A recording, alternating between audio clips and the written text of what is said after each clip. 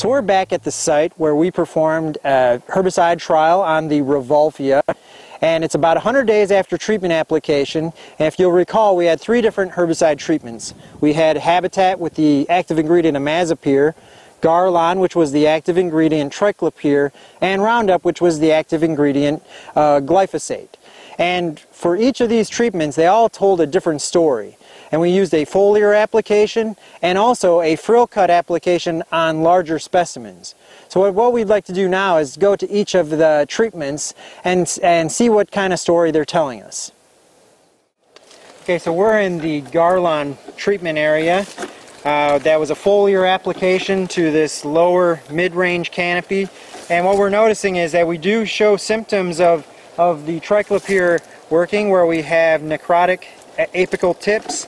We're seeing twisting of some of the leaves, but overall what we're noticing so far is that we do not have a lethal dose administered to the Rauvolfia. So early signs 100 days later suggest that Garlon is not working as a foliar application to the Rauvolfia.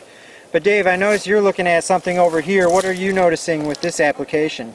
Yes, in contrast to the effect on the Rauvolfia by the Garlon, which was not terribly effective, the Garlon seems to have had a very strong effect on the common guava, which is right in front of my foot here. It looks like we have a pretty good kill. Right.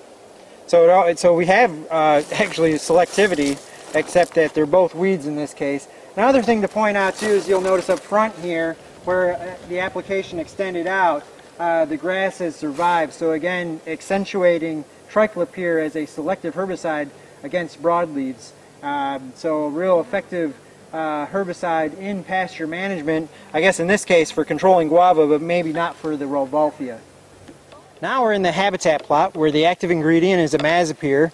And again, it's 100 days after application, and what we're noticing is the classic symptoms associated with IMAZAPYR injury, where we have necrotic apical tips on the plant, and also necrotic lesions on mature, fully expanded leaves, and some pretty intensive chlorosis, suggesting that even at 100 days, this herbicide may actually still be active.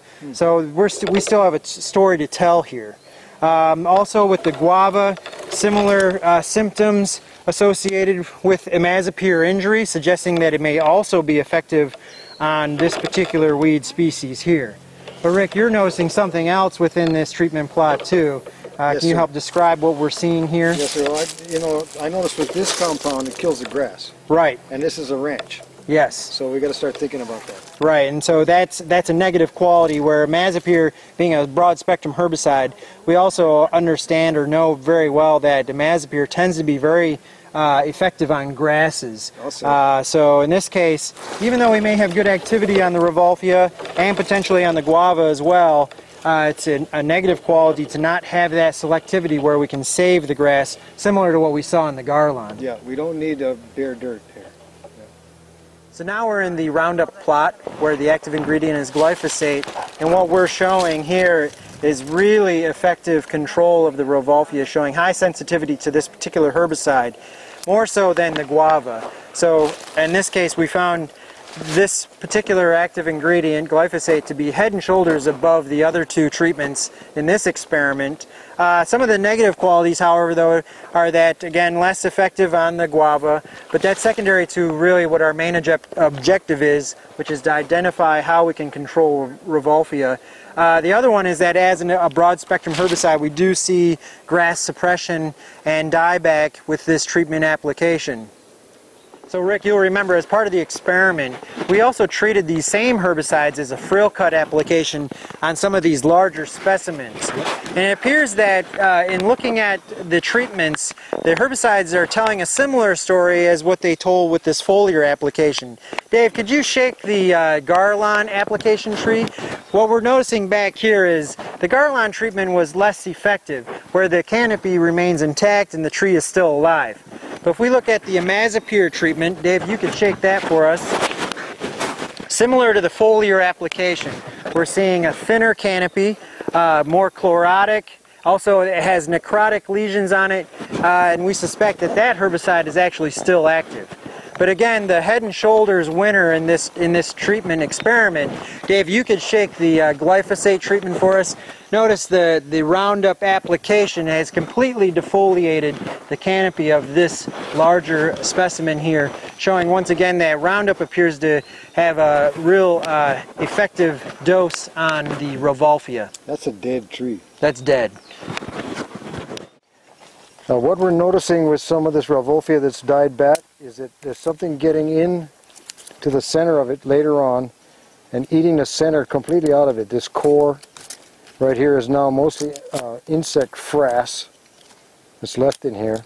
This kind of stuff right here, all from some kind of a worm that gets in here. It appears to be after the plant has been degraded.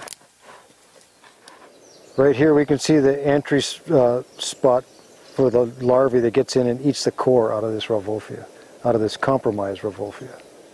Well, what we're noticing too with Rauvolfia is it has a pretty interesting anatomy.